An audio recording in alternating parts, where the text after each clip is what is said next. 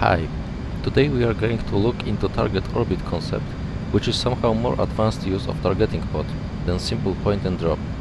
It can be used as part of single pass attacks, but the full potential of that reveals itself when orbiting the target area.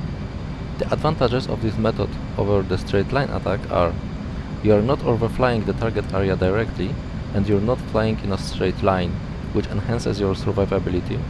The target area is visible from the cockpit, which allows you to look for smoke trails or incoming gunfire and react to them.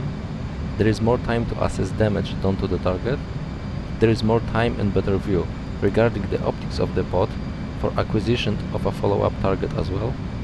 There is extended time for body lasing or controlling the following attack aircraft. You can also fly top cover and warn them of incoming fire. Also in CAS situation, you can re-engage faster, as long as you have altitude separation from other attackers to avoid mid-air collisions. Before we start, I have to mention 3 items. The first one is, autopilot is very helpful here, as it allows you to focus on targeting and situational awareness rather than keeping correct flight parameters, but it limits the severity of maneuvers you can perform before autopilot disengages. For Hornet, engaging auto throttle is another way to offload workload from the pilot, so don't forget to use it as well. If autopilot disconnects, you can still fly the orbit with the help of attitude indications present on targeting pod MFD page. Set your declutter level as required. The second item is turning the right direction. To maximize the use of available view cone from the targeting pod, first you want to turn away from the pod to create an offset to the target, and later turn reversal into the pod creates the orbit itself. Since Hornet has the pod mounted on the left side of the plane, the initial turn is to the right. For the Viper, the turns are the other way around, as pod is mounted on the right side there. The same rule applies to all the other planes. The third is configuring the loadout, so that these stores don't obstruct the view.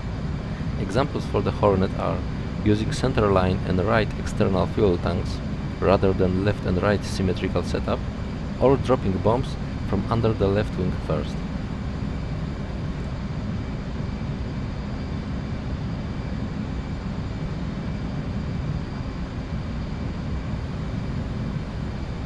After the bomb drop, here is the initial turn away from the pod.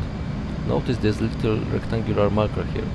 That is the indicator of where the targeting pod camera is pointing to. Middle of the screen is straight down, relative to the pod.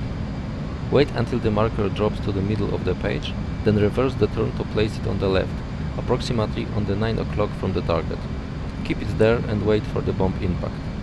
Take note that all the time you have a perfect view of the target, and there is no danger of losing sight of it, as it passes beneath you when attacking in a straight line.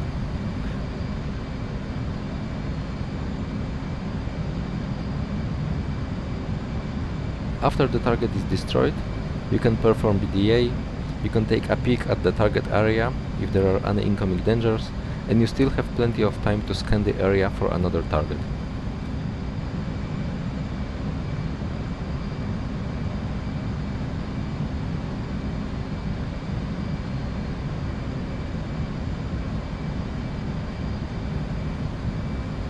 Quite accidentally, we have another target here, and this one will be attacked after a sharp turn, to demonstrate how to fly the plane with attitude indicator on FLIR MFD page after autopilot disengages itself.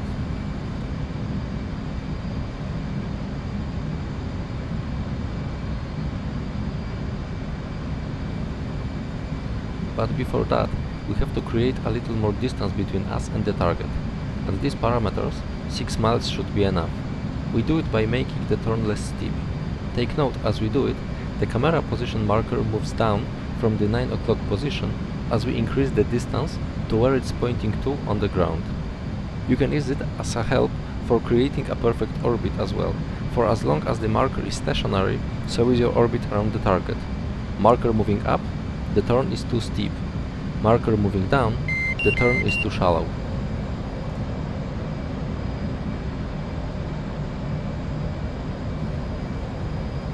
As I perform a steep turn towards the target, the diddle-diddle sound announces autopilot disengaging itself. From that moment, I'm flying the plane manually. 6 miles distance turned out to be perfect. We are right as the bomb drop, which allows us for a faster engagement, and here's the initial turn away from the pod. Now I'm flying by the horizon line on MFD. It is way better here on Adflir than on Lightning. I'm waiting for the marker to drop to the middle of the MFD. As soon as that happens, I reverse the turn to position the marker on the 9 o'clock from the target.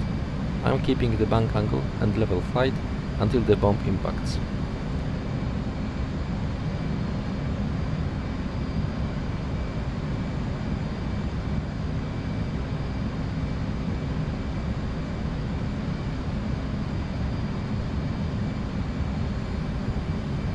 And that's another target down. Quick look if there are any unpleasant surprises waiting for us. Now we can perform battle damage assessment, continue guiding other aircraft to targets, or we can turn away and return home. Thanks for watching.